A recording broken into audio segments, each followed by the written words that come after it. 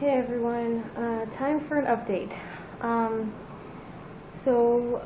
We've been trying natural induction stuff all day. We did lots of nipple stimulation with the breast pump.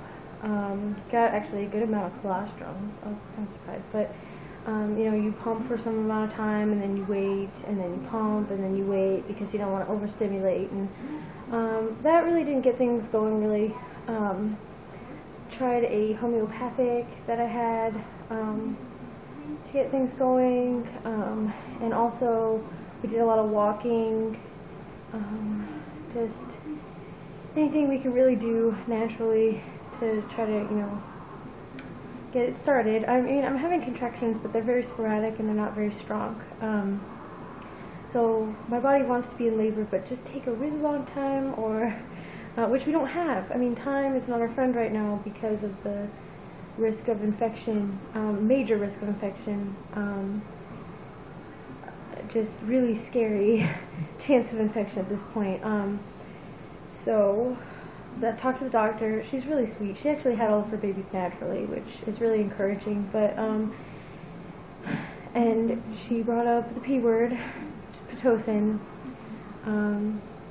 I was really upset with it at first, and kind of like fighting with myself about it, and but now I'm at a point where I kind of feel like this baby has to come, and maybe a low dose. They're going to start really low and see if it helps, and if it gets things going on its own, then they can stop it. So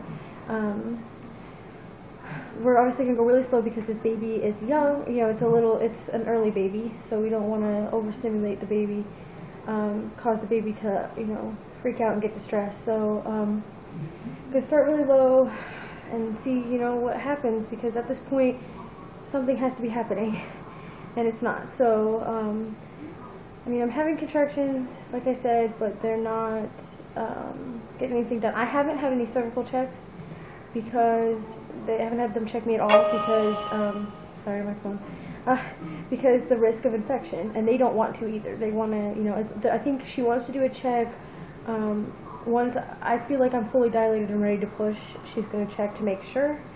And I mean, I just hope we get to that point. I really just want a vaginal birth at this point. I really want to do it, no pain medicine. Obviously, that's the goal. So I got my doula here and Chris, and we're going to eat, and then they're going to start it, and it's going to take a while to kick in probably, so I'm going to rest while that is happening, and then just be prepared to really work through things. So all of your prayers and your comments and thinking about us, thank you so much. Just been overwhelmed with all the love. I can't respond to all of it so much. Thank you so much. Just know each and every one of you, we appreciate it. And it's really all the love and good vibes and positive thoughts you're sending really helps. So, hopefully we'll have a baby, tonight. And I mean, no, we're gonna have a baby tonight. Why do I say it like that? Hopefully we'll have a baby tonight. We're gonna have a baby tonight or tomorrow morning. And hopefully it doesn't take a crazy amount of time, and just pray that infection stays away, because that's our biggest fear. So that would make plan B have to happen, which I'm not even going to say what it is because I don't want to. At this point, I'm not going to, accept that as an option. So, anyway, thank you all. Especially, a lot of you have shared stories with me about your own premature babies, and it's really been encouraging, because we're obviously really worried about this baby and how it's going to do, and it's just encouraging that baby's so close to 36 weeks, and that they said that they expect baby to do fine. So I mean, obviously it's going to have some challenges, but hopefully nothing too major, and maybe next time I'm updating you, I'll have a baby. So let's hope, and just keep the prayers and thoughts coming, because I just appreciate it so much, and thank you all so much. And I will update you again when I can. I think things are going to get pretty crazy. So Pitocin causes some really strong craziness. So I don't know what's going to happen, but I'm just trying to accept this and be positive, and